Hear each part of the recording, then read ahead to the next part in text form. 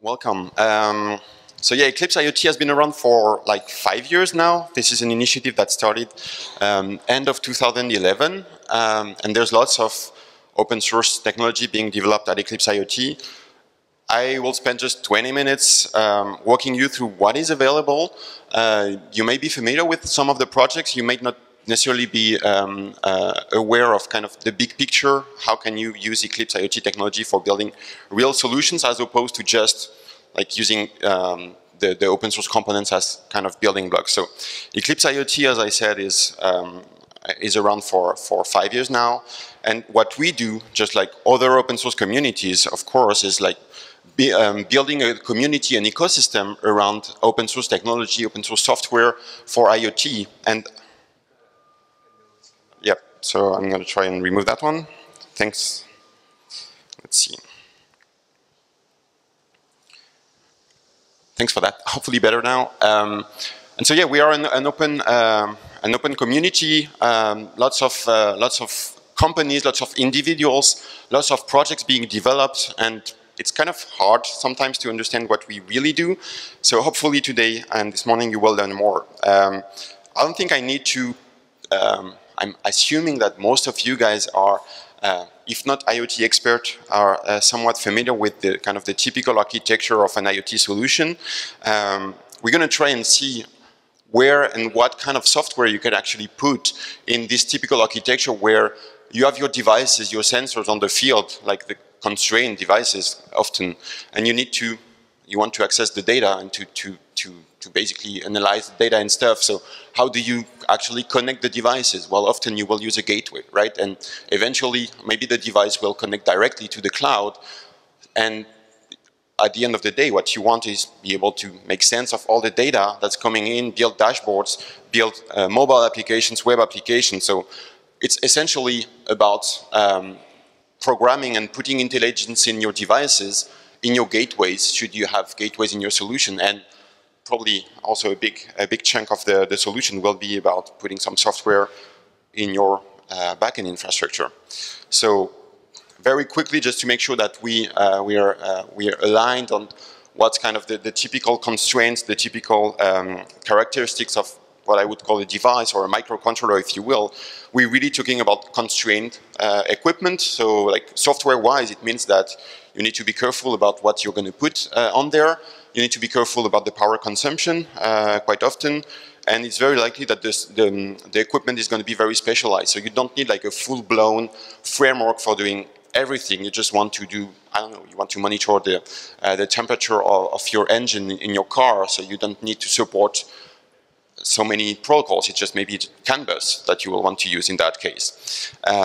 Gateways. Gateways are more about bridging, connecting your devices, your things, your dumb devices most of the times, connecting them to the internet. So it's about providing the connectivity, providing the messaging capabilities. How do you aggregate the data coming from all your devices and eventually push the data, the messages to the cloud?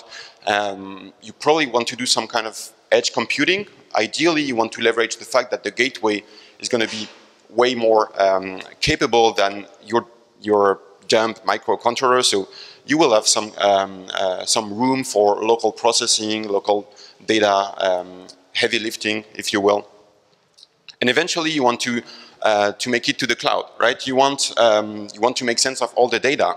You want to integrate your sensor data with the rest of your existing solution. You want to basically feed the data into your enterprise backend. You want to do data analytics, and above all, I guess, you want to scale. You want your solution to support the wide variety of devices. Like there will be lots of different devices, lots of different gateways that you need to support.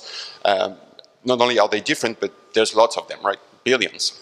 Everybody knows that there will be billions of devices in the IoT, right?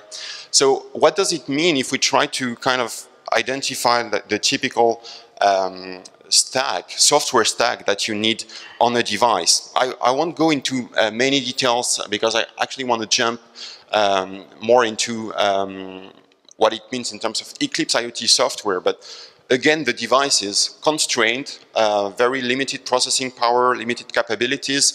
So it's really going to be about what's the minimal footprint you could have for providing communication capabilities to your device, to your microcontroller. Again, if you're in a car, how do you get your microcontroller to talk to the and to expose the data from your car?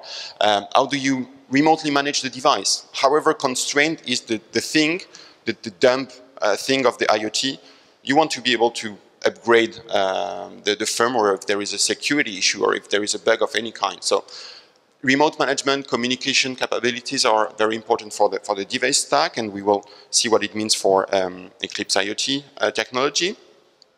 The gateway is kind of a device on steroid. Essentially, the idea is that you want the gateway to aggregate lots of devices, sensor, and bridge that, connect that to the internet. So you will need some network management capabilities, routing, firewall kind of features, if you will, as well as I said earlier, a way to manage the data and consolidate the data locally and that kind of stuff. In terms of platform, here, the idea is that on the server side, you want software that's going to help you scale. How do you build a server infrastructure that manages devices that may be talking 10 different protocols? How do you make that one single, feed that into one single backend solution? How do you manage the data? How do you do time series database kind of stuff? And what's more, how do you actually enable people to build their own solution on top of your cloud platform? If you're Amazon, if you're Microsoft, IBM, or if you're you want to build a backend infrastructure that provides API for anyone to build their dashboards, their mobile applications, etc., etc. So if we, and there's also, of course, some concerns like sort of cross-layer and cross-stack kind of concerns. Of course, you need to be careful about security. You want to make sure that you have a way to understand what the data is all about. And you need tools, development tools. How do you simulate your solution? How do you debug? How do you deploy your applications remotely? So that's kind of cross-concern problems here. I actually want to use the opportunity of this talk to make sure that you put names and faces on our speakers. Speaking of ontologies, Boris is going to be speaking this morning about that very topic, and Dan from Samsung will give us a talk about tools for IoT development. So it should be should give you some insight about what's available there. It looks like I have yet another notification bumping there. So yeah, and all those stacks. And hopefully this is where open source helps. You want your device stack, your gateway stack, your platform stack to be, you want them to be very independent from each other. You don't want to build sort of a monolithic solution where only devices that have been manufactured by whichever manufacturer will only be able to talk to a very specific gateway or a very specific backend platform. So hopefully open standards help here, and modular software. You want to be able to, in your gateway stack, to replace the protocol implementation that, like, if the gateway is talking MQTT, maybe this is not what you want in your solution, and you will want modular software so as you can kind of mix and match all the solutions. So this is kind of what we're trying to do at Eclipse, and for the last 5 years we've aggregated an ecosystem of 25 plus open source projects that are kind of the building blocks, the modules, if you will, that you will use in an IoT solution, in a device, in a gateway, in a cloud. And we're going towards providing more of an integrated stack. So as not only do you have the building blocks available, but if you actually want to use a more integrated solution for, say, a cloud platform, hopefully you can source that from Eclipse IoT. For devices, what does it mean? Well, projects like Eclipse Edge, Eclipse Paho, Eclipse Wakayama can help you kind of build a device stack where Edge is kind of the Android for IoT. The idea is that on top of the APIs of the microcontrollers, Edge will provide a Java API for talking to the sensors, talking to the all the GPIOs and whatnot. And on top of that, if you want to actually have some communication capabilities in your device, well, maybe you will want to use MQTT, in which case, well, the C implementation of Eclipse Paho is actually meant to be very portable, so you can run Eclipse PaHo on top of Edge, or again, speaking of modularity, if you don't really care about Edge, maybe you will still use PaHo, only you will use it on top of your own hardware abstraction layer, and you won't use Edge in that case. Remote management, how do you do firmware upgrade of your device? Well, there is this very nice standard called OMA Lightweight M2M, for which at Eclipse there is an implementation called Eclipse Wakahama. Again, this is C code, this is very portable, and if you want to do remote firmware upgrade, remote battery monitoring of your device, you may very well use Wakahama for that. Gateways. If you want to build a general purpose gateway that's going to kind of aggregate data coming from all your devices to the internet, chances are you might want to look at Eclipse Cura, which runs on top of some sort of hardware abstraction layer and application runtime called OSGI. And Cura will provide you with all the features that I described earlier for like networking capabilities in the form of configuring your firewall. If you have a cellular connectivity, how do you actually configure the cellular connectivity? Well, there's a software component that does just that in Cura. Remote management is available as well in the form of Eclipse PaHo. If you want to use your gateway for industrial automation kind of stuff, Eclipse Milo can help you do OPC UA. That's one protocol. You may source protocol implementation from other vendors, other open source communities. It's, again, very modular. Patricia is actually going to talk, Patricia from IBM, about how you can actually tweak Cura so as it talks to IBM Watson. And should you want to plug Cura to your own cloud, this is also something that you can do. Again, independence of all the stacks. Smart home. I don't think we have any talks about smart home per se, although I think Boris is going to briefly mention smart home for ontologies. But should you want to build a more like specialized gateway solution for home automation, well, smart home will provide you with all the protocol implementations for Belkin, Philips Hue, Sonos, whatever, all those kind of home automation gadgets. Provides you with ways to remotely upgrade your home automation gadgets. So this is also available from Eclipse IoT. And then the cloud. And there I would like to actually illustrate the kind of the thought process going from the building blocks to a more integrated solution. Like at Eclipse, we have software like for the past 4 or 5 years, actually, right from the beginning. We've already started working on the components that you need for doing, say, device management. Like if you want to manage devices using lightweight M2M, what's going to be the server you're going to use? Wakahama on the devices, and for the servers, Eclipse Lesson might be something you want to deploy. Eclipse Hawkbit is something that can help you with your upgrade campaigns. How do you roll out 10,000 of software upgrades to your devices? How do you manage the if there is an error, how do you roll back, that kind of stuff. So that's Eclipse Hawkbit. Messaging, how do you do MQTT on a server? Well, we have Eclipse Mosquito. I'm sure you've heard about Eclipse Mosquito, and Camille is actually going to talk about scaling Mosquito, deploying Mosquito, and this is a very nice piece of software. Again, very portable, very extensible. So we have kind of a building block for message routing, right? But how do you integrate the solution? I mean, if you have devices that talk MQTT, lightweight M2M, and maybe other protocols, how do you have one single solution to archive the data in the same consistent data store? How do you manage the multi-tenancy of the solution?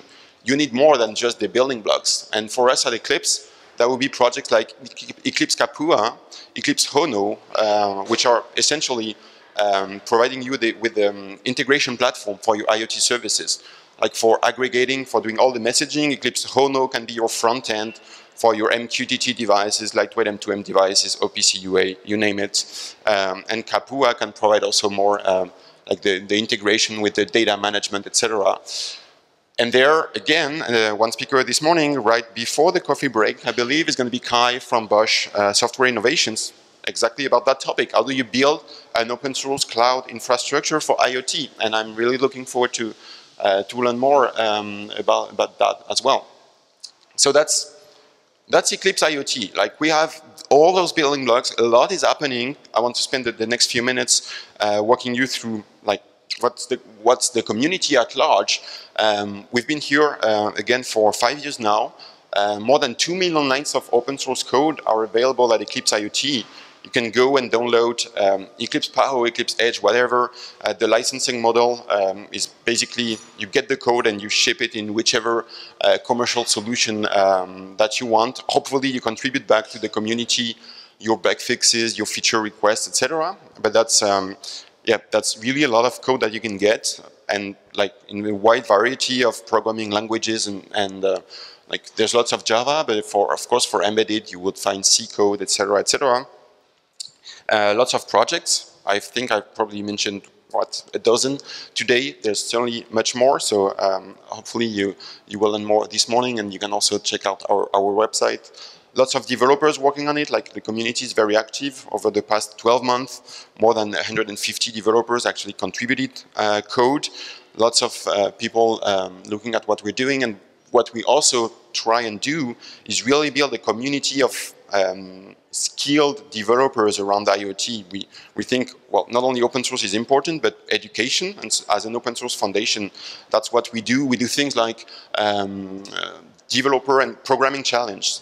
So like last year, we've organized a challenge where more than 80 different teams entered the challenge to basically build the most innovative IoT solution.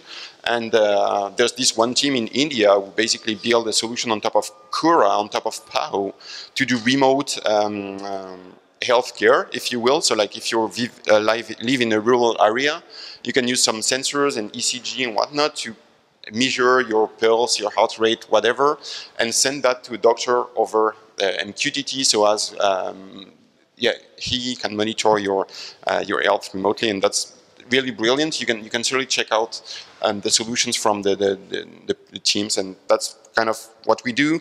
In addition to conferences, promoting and educating people, like if you are not subscribed to Virtual IoT, that's a meetup, a virtual meetup. We do webinars every 2 weeks, and you can